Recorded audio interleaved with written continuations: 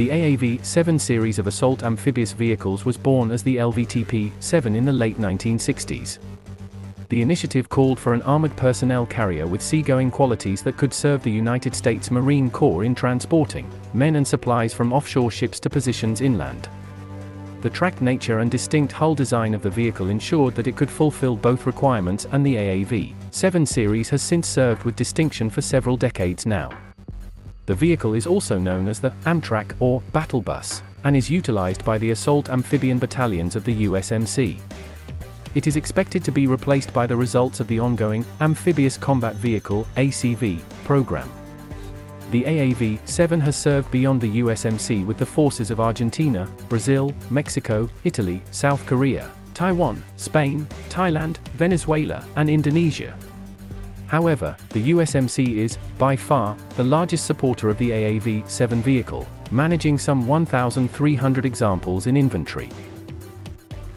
South Korea is second with approximately 162 units.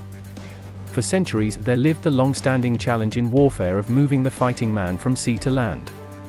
This proved a central challenge to the United States Navy and Marines during World War II, which, along with her allies, was pitted against the entrenched forces of the Empire of Japan across the vastness of the Pacific. The campaign would require the transporting of soldiers, machinery, and supplies across thousands of miles of water and land utilizing massive concentrated assaults, which proved critical to victory in the Pacific. One of the key, though largely unsung, heroes the American march to Tokyo was the landing craft. These coastal-minded vessels were launched with a full complement of infantry, support material, fire support equipment and the like against fortified locations across enemy-held beaches. In time, thought was given to a better armed and armored landing vehicles that could not only traverse bodies of water in transporting infantry, but also go ashore and continue the fight inland in support of advancing ground personnel. In essence, a new kind of infantry fighting vehicle would be born, and, for the Americans, this came in the form of the LVT-1 and culminated in the LVT-4. After the war, the massive LVT-5 was developed for the same purpose and replaced all preceding types. The LVT-5 held the capability to move up to 34 armed infantry from offshore ships to awaiting beaches, while its tracked nature assured mobility beyond that, capable of bringing the fight to the enemy in a whole new way. Armed with a 7.62mm machine gun and powered by a Continental 700 horsepower engine, the LVT-5 was utilized by the United States and several allies, Chile, Philippines, and Chile, and eventually emerged in a command vehicle form, a fire support version, an armored recovery variant and a dedicated minesweeper. The LTV-5 was followed by the limited-run LVT-6. In the 1960s, the United States Marines began to focus on a replacement for their aging fleet of LVT-5. FMC Corporation was charged with the design and development of a new amphibious armored personnel carrier, APC. This carrier would be capable of operations from U.S. Navy, Marine amphibious assault vessels and carry a full complement of 25 combat-ready personnel or 10,000 pounds of cargo. As such, the design would be made buoyant with basic seaworthy qualities while still retaining a capable onshore infantry fighting vehicle, IFV, component. In September of 1967, the first pilot vehicles, known as the LVTPX-12, were made ready for evaluation, to which they were then formally adopted for service with the USMC as the LVTP-7 landing vehicle, tracked personnel, Model 7. Serial production followed with initial deliveries beginning in 1971. Formal operational service of the new vehicle was attained in 1972 with the last LVT-7 delivered in 1974. FMC Corporation has since been absorbed by defense powerhouse BAE Systems. The LVTP-7 certainly held a distinct appearance about her with her raised boat-like bow, wheel-tracked system and slab-sided hull superstructure. The vehicle was given 6 double-tired road wheels to a track side with the drive sprocket at the front and the track idler at the rear. Ground clearance was 16 inches with an 8-foot trench crossing capability. The front hull held a well-sloped raised underside and near horizontal glacis plate leading up to the flat hull superstructure roof. The hull sides were vertical in their design, as was the rear hull facing. The rear facing sported a power-operated large rectangular door for unloading troops and supplies via the door-turned ramp at speed. There was also a smaller nested door within the door or ramp assembly for a more protected entry-exit. The hull was constructed of all-welded aluminum, up to 45 mm thick. The internal configuration saw the driver seated at the front left of the hull with the vehicle commander to his immediate rear. These positions were noted for their individual cupolas along the hull roof.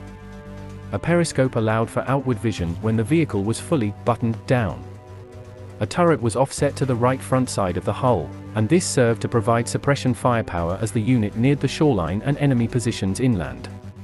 The engine was fitted to the front, which not only helped to increase frontal protection, but also freed the rear internal volume of the hull for the passenger cabin.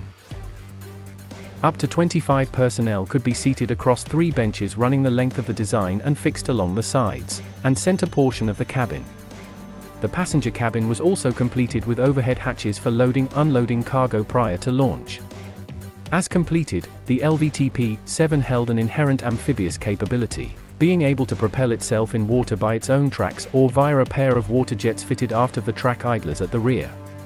The original LVTP-7 was powered by a Detroit Diesel 8V, 53T 8-cylinder, water-cooled, diesel-fueled turbocharged engine developing 400 horsepower at 800 RPM. This supplied the vehicle with a top speed of nearly 40 miles per hour on ideal surfaces with a range out to 300 miles. The internal makeup of the LVTP-7 was modular to a certain extent, being able to accept various kits for dedicated battlefield roles including medevac, winterization, and dedicated command vehicles. Self-defense was via 1x12. 7mm Browning heavy machine gun, which could be used against enemy infantry, light armored vehicles or low-flying aircraft. Interestingly, the LVTP-7 lacked any vision blocks or firing ports for its passengers, and NBC protection was not included. In 1982, the LVTP-7 series was given a definitive modernization assessment which introduced the LVTP-7 Service Life Extension Program, SLEP. An improved powertrain was incorporated that included a Cummins VT400-903 series engine of 400 horsepower. 8x smoke dischargers were added to the turret station while the suspension system was reinforced. The driver's cockpit was revised for the better and night vision was added. A new Cadillac gauge weapons station was introduced which increased the base firepower of the LVTP-7 family, incorporating the original 1x12.7mm M2HB Browning heavy machine gun, with a 40mm Mk19 automatic grenade launcher. The new vehicle was designated as the LVTP-7A1, to help differentiate it from the preceding operational mark. However, the United States Marine Corps redesignated the new production mark as the AAV-7A1, AAV equals Amphibious Assault Vehicle, in 1984. Several key identifying features of the new variant were its squared headlight installations, as opposed to the original's round types, and its dual-weapon turret station. An optional mine clearance kit was made available prior to 1991. To compensate with the growing threats of the modern battlefield, the EAAK, Enhanced Appliqué Armor Kit, was later devised which would increase the AAV-7A1's baseline protection through a shaped steel external armor fitting. This, in turn, forced the RAMRS, Reliability, Availability, Maintainability, Rebuilt to Standard, program to be instituted to counter the weight gains of the EAAK installation. Updates therefore included a more powerful engine and revised suspension system, these based on the existing M2 Bradley IFV though appropriately modified, which all served to bring the AAV-7 back to its original pre-weight gain specifications. All AAV-7A1s have since been upgraded to this new standard. The AAV-7A1 exists in 2 other primary forms beyond the basic combat vehicle, AAVP-7A1.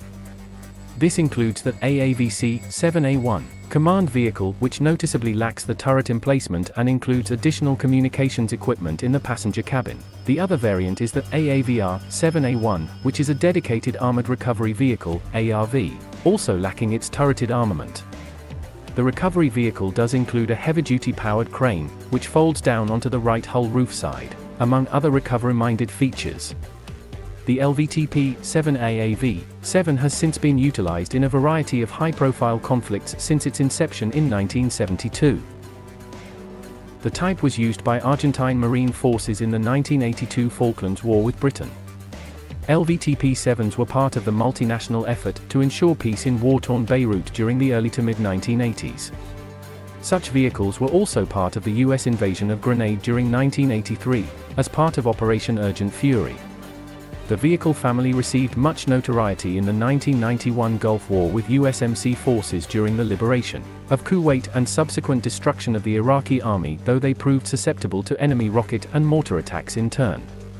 Following its Persian Gulf deployment, AAV-7s were back in action in support of humanitarian requirements concerning Somalia. More recent operational use has included stints in both the US invasion of Afghanistan, 2001, and the US invasion of Iraq, 2003, these conflicts precipitated by events surrounding 9/11. AAV-7s maintain an operational service status with the USMC to date, 2012, though it is expected that the type will have maximized its service potential in the next few years. As such, the proposed Expeditionary Fighting Vehicle (EFV) program was developed to take the reins of the AAV-7 family. However, this program was cancelled, leading to the introduction of the Amphibious Combat Vehicle (ECV) program to take its place. The program intends to produce an all-modern vehicle complete with digitally stabilized and modular armament, full amphibious support, low profile, stealth-minded design, features mobility to keep pace with the current US Marine Corps mechanized offerings, including the Bradley IFV and M1 Abrams MBT vehicles. The initiative is ongoing as of 2012.